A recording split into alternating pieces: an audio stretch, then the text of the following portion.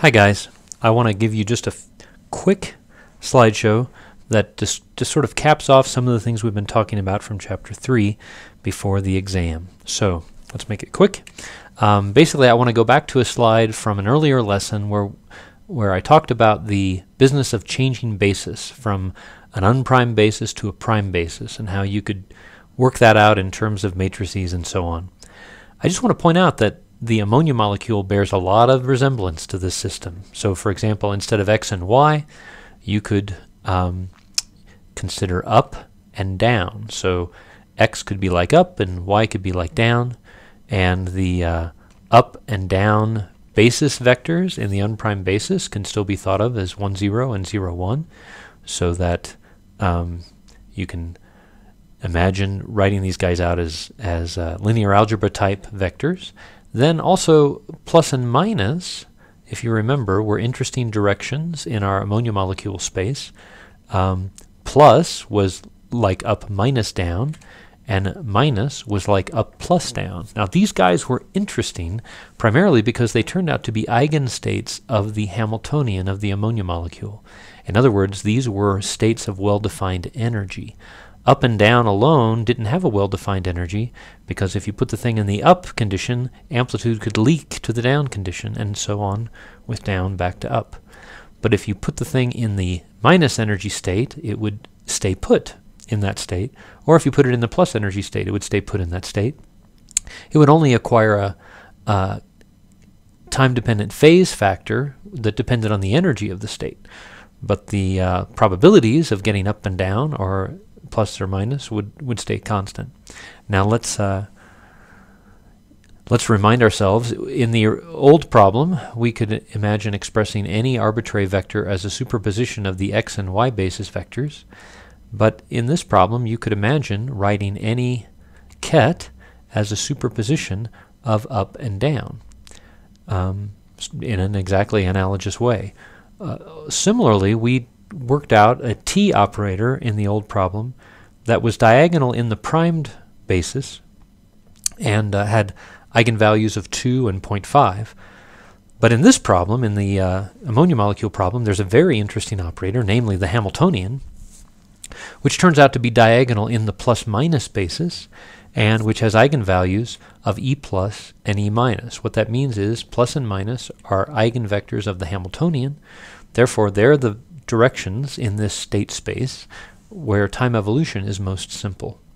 You remember the time evolution operator is most simply expressed in the energy eigenvector basis. In this case, that's the plus-minus basis. And in that basis, it's simply project out the plus component of any ket, multiply by e to the minus I omega plus t, and then add to that what you get when you project out the minus component of any ket and multiply that by e to the minus I omega minus t. If you think about it, this is the procedure we've been using all year to evolve quantum states in time. We've been calculating the component of the quantum state in different energy eigenstate directions, multiplying each component by e to the minus I omega t, where omega was the energy for that component, and then adding it up. And that's exactly what this thing says to do. All right, so that's just pointing out the similarity between two problems that we've encountered, the fact that really you could think of them as just different forms of exactly the same problem. Okay, what about measurement? Measurement is a process in quantum mechanics where you look at the system using a particular observable. You measure a particular observable.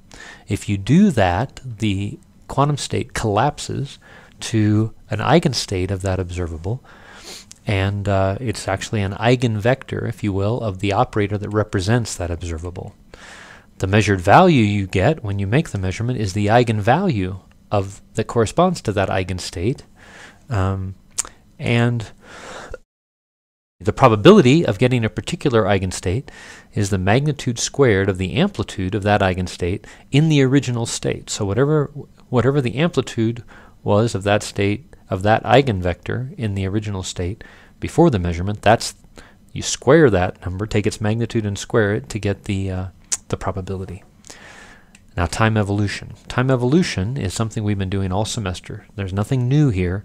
It's just stating it in these slightly more formal terms. The idea is each energy eigenstate or eigenvector evolves with a simple phase factor as time progresses. You just multiply each component, each energy eigencomponent, by e to the minus I omega t.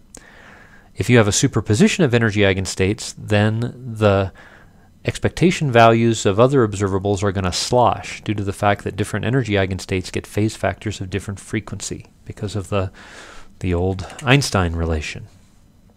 The time evolution operator is trivial in the energy basis, but it's complicated in other bases. In the energy basis, you just multiply each energy eigenstate component by the corresponding time-dependent phase factor.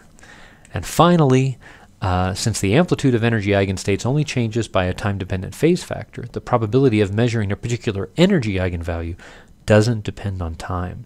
Okay, as long as you don't measure anything else, the amplitude of each energy eigenstate component is constant. Okay, let's see how that works out in practice. Suppose we start with some arbitrary state that's a little bit plus and a little bit minus. And then we ask the question, what is the state going to be at a later point in time? Well, that's easy. We just apply the time evolution operator to our state. Our state we write out as a little bit of plus and a little bit of minus. And you can see that what we get is what we've been doing all along. It's the plus component, e to the minus I omega plus t, plus the minus component times e to the minus I omega minus t. That's the state at some point in the future. If we want to ask, what's the probability of measuring plus, then it's just the amplitude of getting plus squared, which is just a plus squared. And the probability of getting minus is just a minus squared. And those don't depend on time. So if you're measuring energy, if energy is the observable you're measuring, then you get a time-independent result. Its probability is constant. So if you actually do the measurement, then the system collapses to either plus or minus if you're measuring energy. So if you measured the energy and you got plus, then the system would now be in a new state, which is just plus, e to the minus I omega plus t, with no minus component. And if you measured minus, then the system would collapse instantly to minus e to the minus I omega minus t with no plus component. Okay, that's the idea. Measurements are going to change the system. So anytime you make a measurement, the system is now in a new state, and you have to start over. What about if you measure up or down?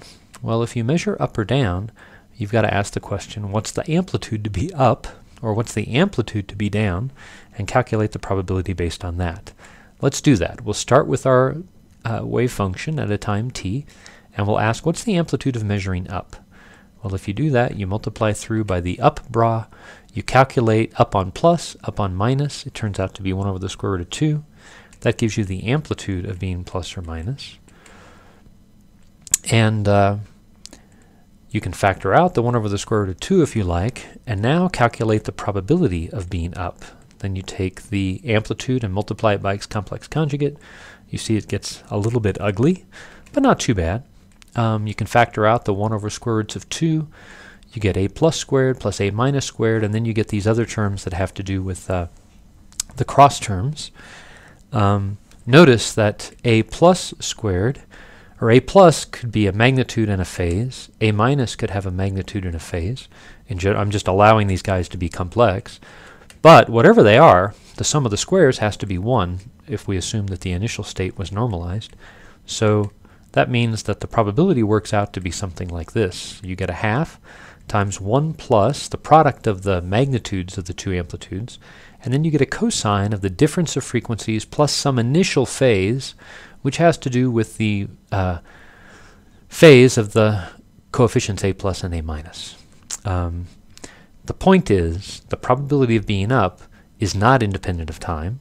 It sloshes back and forth with a frequency equal to the difference of frequencies of the two states, which corresponds, of course, to the difference in the energy of the two states. The other thing we need to know is what would have to happen if you wanted to stop the sloshing, if you wanted the sloshing to stop. I want you to think about that a second. And maybe you came to the same conclusion I did. Either the energies have to be the same, in which case the omega plus minus omega minus is 0, or either a plus or a minus has to be 0. In other words, the thing either has to be in the plus state exactly or the minus state exactly. Notice that if it is in the plus state, then the probability of being up is independent of time. And if it is in the minus state, with a minus is 1 and a plus is 0, then the probability of being up would also be independent of time, and it would be a half. So the probability of being up would be a half in either case, whether it was plus or minus, which is kind of interesting. Let's do a little demo and see if we can visualize what's going on here. Okay, so this is a little demo I cooked up to try to help visualize what's going on here. You can see that we have a set of basis vectors here. These are the up and down basis vectors and the plus and minus basis vectors for the ammonia molecule. At the same time, I'm going to show here on two different sets of axes, the up and down amplitudes and the plus and minus amplitudes for a particular phasor that depends on time. And let me go ahead and show you what that phasor looks like. It's this guy here. It's pointing off in some arbitrary direction. Notice it's got a minus component and it's got a plus component. The minus and plus components are shown here, but at the same time it's got an up component, which is big, and a down component, which at this moment is fairly small. So I can I can change it. I can force it, for example, to be up, or I can force it to be down. Down. I can force it to be plus, or I can force it to be minus. Now the other thing I'm showing here, for example, if I show the up, embedded in here you can see the minus component and the plus component, or if I make it down you can see the plus component and the minus component. But of course if it's in the minus direction, then it's all minus, or if it's in the plus direction, then it's all plus. So that's the way the thing works. Now let's suppose it is in the plus direction. Let's go ahead and make it in the plus direction. Notice the amplitude to be plus is 1, the amplitude to be minus is 0. But you'll also notice that that is the same thing as up minus down. In other words, plus is up minus down. It also, you can see it here, plus is up but minus down. Okay, so they're all connected together. Now what happens when I turn on the time? When I turn on the time, the plus amplitude gets multiplied by e to the minus I omega plus t. That just means it gets an imaginary part. That just means this phasor gets multiplied by that phase factor. The up and down get multiplied by the same phase factor as long as they stay in this combination, up minus down. So this is up minus down times that phase factor. Now what happens if I, let's stop the time, and let's look at minus. Now minus is the low energy eigenstate. Here I'm 100% minus, 0 up, and that's up plus down. And again, if I turn on the time, up plus down gets multiplied by a phase factor. You can see that the energy is lower, it's moving more slowly, and this phasor moves around in space with that complex amplitude. No, the imaginary part is out of the plane and the real part is in the plane, is basically how that's showing. But you can see clearly that the minus amplitude gets just multiplied by a common phase factor. Now here's a question: what's the probability of being up? Well, you can see that the amplitude of being up and the amplitude of being down have the same magnitude. So when you're in the minus state, the probability of being up or down is 50% either way. It works the same way in the plus state. If you go to the plus state, the amplitude of being up or down are equal. They happen to be opposite in amplitude, but they're equal in magnitude. So that means it's 50%. 50% again. Now, what happens if I'm in the up state? Let's go to the up state, and now I turn on the time. Well, what's going to happen is the plus and the minus now have different frequencies. So you'll notice that you're going from a case where they're out of phase to a case where they're in phase. When plus and minus are in phase, like they are right here, then that means up is 100% and down is 0%. But when plus and minus are out of phase, let's see what goes on there. Wait for them to get completely out of phase. I guess that's right about... Oh, I waited too long. Daggone it. Okay, now they're back in phase. We're back. Now we're back up again. If we wait for them to get out of phase, I guess that's going to be right about now. Okay, notice now we're completely down. Also, notice that the phasor is completely down. Okay, so out of phase plus and minus gives you down. In phase plus and minus gives you up. So we'll see how that works here. That looks right about like that. So now we're up. Okay. Now what happens if I just pick a random vector off in some crazy direction and then turn on the time? Well, now I get some superposition of up and down, some superposition of plus and minus.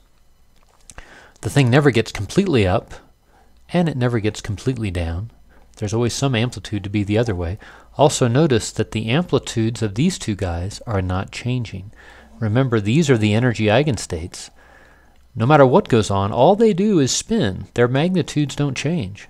So as time goes on, the probability of finding plus and the probability of getting minus don't vary. But if you're measuring up and down, you'll notice that up and down do vary. Down gets big, up gets small. Then down's going to get small and up's going to get big. And it's all because the relative phase of the plus and minus components are changing. And that affects how much up and how much down there is. Now, let's talk about measurement. What if we're going along and we measure energy? Well, if we measure energy, then the thing's going to collapse into either plus or minus. So if I measure energy right now, for example, there's a greater probability of getting minus because it has a greater magnitude, and there's a smaller probability of getting plus because it has a smaller amplitude. But I can measure plus. It's not zero. So if I measure plus, boom, suddenly I get 100% in the plus state. And then we're back to up and down being equally likely. Now, if I measure up and downness now, you can see I could either measure up or down. Let's say I measure down. Then suddenly it collapses into the down state. But then the probability, notice that in the down state, the probability of getting plus or minus is equal. They have different phases, but their magnitudes are equal. Similarly, if I measure up, let's say if I go along and I measure up right now, then it switches to the up state. But it doesn't stay there forever, because up state is an equal superposition of plus and minus, and an equal superposition of plus and minus is the same thing you need to get a down state. It's a question of what the relative phase of those two guys is.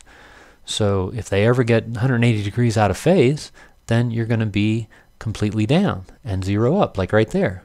Right now they're completely pretty much out of phase, and you're almost all down, very little up. Similarly, if I'm going along and I measure plus, boom, I go into 100% plus, and I'm back to an up and down or opposite. And if I measure down and then measure minus, now I'm in a minus state with a 100% minus and no plus, and so on. So I hope that gives you some sense of how how measurement works, how time evolution works, the important role that the energy eigenstates have, and sort of how it all fits together.